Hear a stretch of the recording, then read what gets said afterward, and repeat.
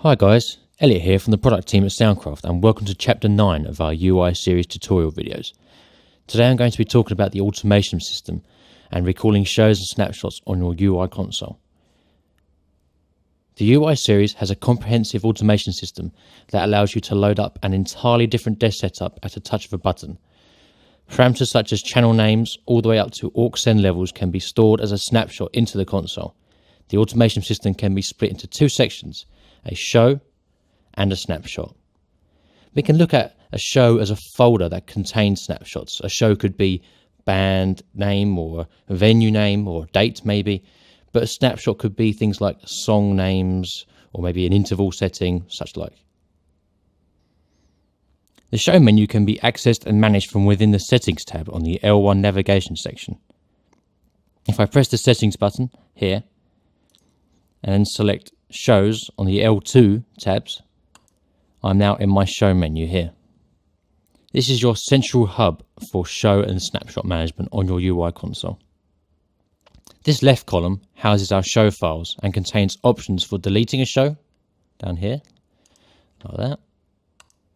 Our left hand column here houses all of our shows on our console, and we have options for deleting a show, like this, exporting a show onto a USB stick, importing a show from a USB stick onto your console here. I can rename the show here, type in a new name, create a new show right here, type in the name, and there it is. And I can load a show by selecting a show, like my default show here, and pressing load. Or I can also do that by double clicking a show here. This right hand column features all of our snapshots that are within the selected show. So here I have corporate event X selected, and over here you can see these are the snapshots that I have saved within that show. If I select venue X, I can see the snapshots that are within the venue X show. Now around the edge of our snapshots column here, I have a few options. An option for loading a snapshot. I can do that by highlighting band 1 here and then pressing load. Or I can just simply double click the interval and load a show like that.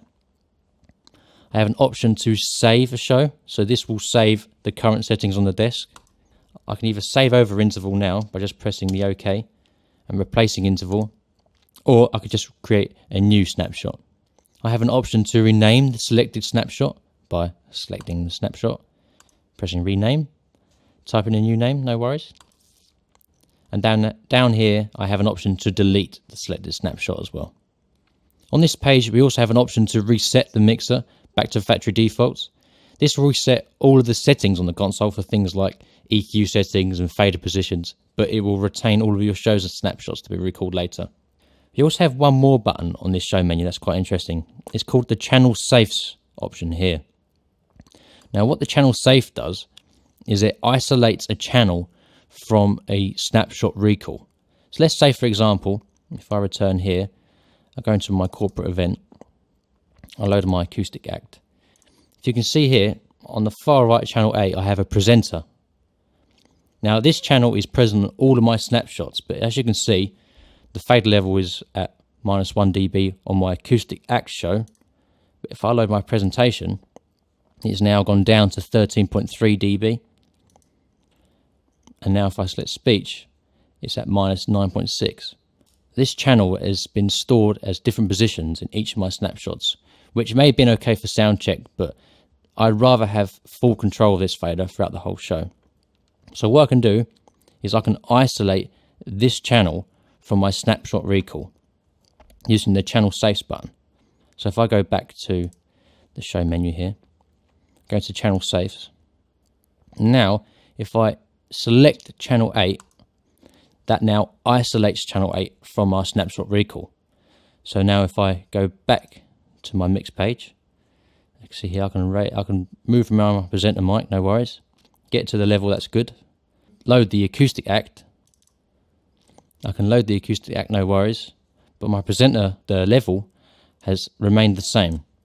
Now if I go back to presentation, you can see it hasn't been changed.